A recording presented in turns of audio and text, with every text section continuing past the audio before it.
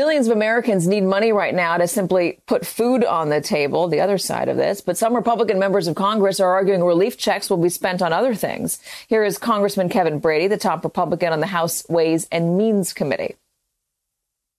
Will this stimulate our local economies? Not a lot. What we know is that much of this extra $1,600 will go to pay down credit card debt or savings, or even make new purchases online at Walmart, Best Buy, or Amazon. Joining me now is Diane Swonk. She is the chief economist at Grant Thornton. So, Diane, thanks for being here with us. Will you respond to Kevin Brady? Is he right? Is he wrong?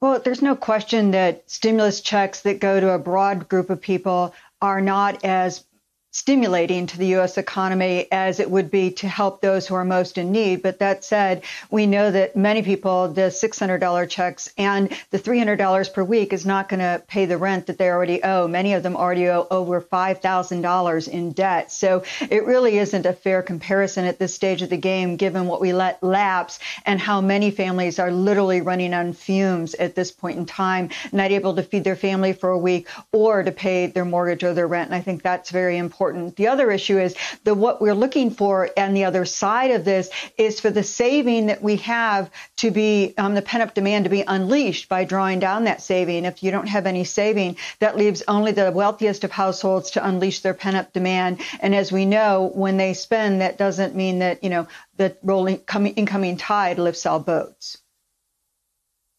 Well, let's talk about this money going to households that maybe don't need to put food on the table, but could potentially use it to go out and shop at their local stores or even shop on Amazon. How effective is that in keeping the economy afloat? How effective was that in helping in the third quarter of this year, which did a little bit better than people were expecting?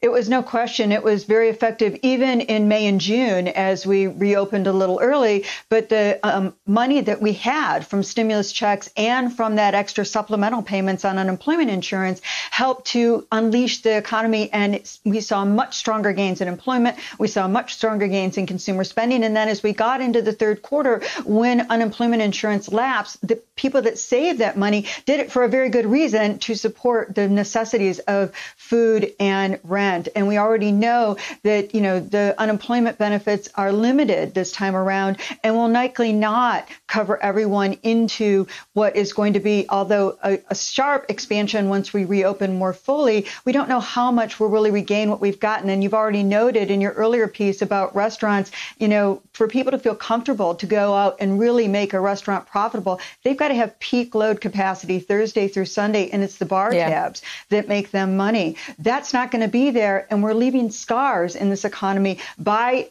those businesses that have failed and households that are going under. And we just don't know how deeply the complexion of the economy will be scarred. So what we'll recognize on the other side. So from an economic standpoint, how necessary, or is it necessary to pass this $2,000 increase in the direct stimulus relief? Well, frankly, at this stage of the game, I say go ahead and do it because these families need it so much. And yes, it's not exactly targeted as unemployment insurance is, but I think at this stage of the game, given where we're at and people are so far behind on their bills, it would be a much needed lift to get them whole again, or at least partially whole again. And we really need to do that.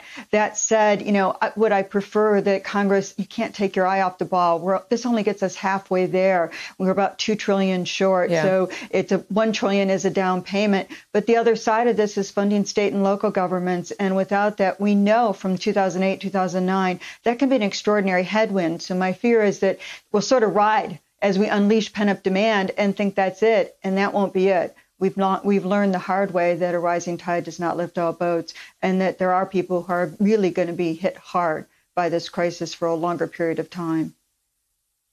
I know there's worried about the national debt, but there's worry about it. But there didn't seem to be that worry when we were talking about corporate tax cuts. Diane Swonk, thank you so much for joining us and helping us understand. We appreciate it. Hey there, I'm Chris Hayes from MSNBC. Thanks for watching MSNBC on YouTube. If you want to keep up to date with the videos we're putting out, you can click subscribe just below me or click over on this list to see lots of other great videos.